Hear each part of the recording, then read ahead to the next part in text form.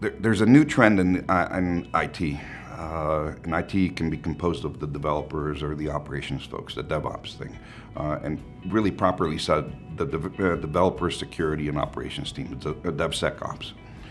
A lot of that is a confusion of terminology. There's containers, Kubernetes, microservices, DevSecOps, all those terms.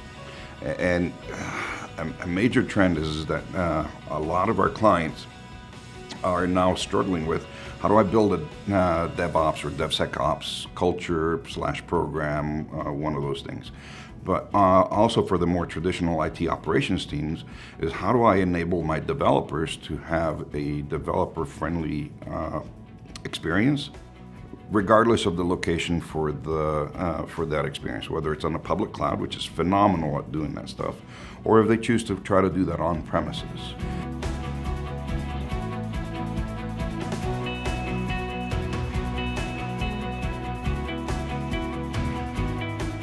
A lot of infrastructure that the public cloud has built over the last decade that some of our clients are trying to replicate in a smaller scale on premises.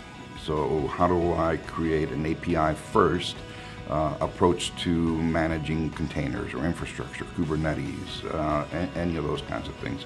How do I give my developers access to storage through an API rather than a ticketed request?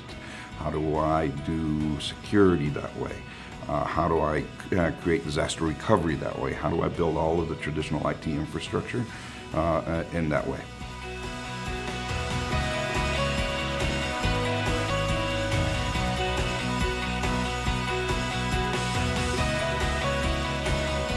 So we've been spending a lot of time internally mapping that out, understanding how to bring some of the emerging technologies or some of the existing technologies that have been morphed into this capability so that our clients can develop a practice around this stuff, regardless of the location, public or private, that is a developer-friendly approach that's still under the control of IT's operations teams.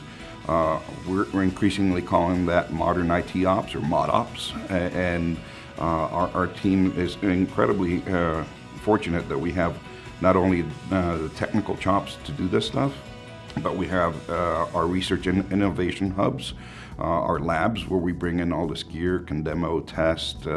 I jokingly say we like to beat the snot out of it so that we understand where it breaks and where functionality really is core, and then really tying that together to deliver world-class experiences for our clients on their behalf.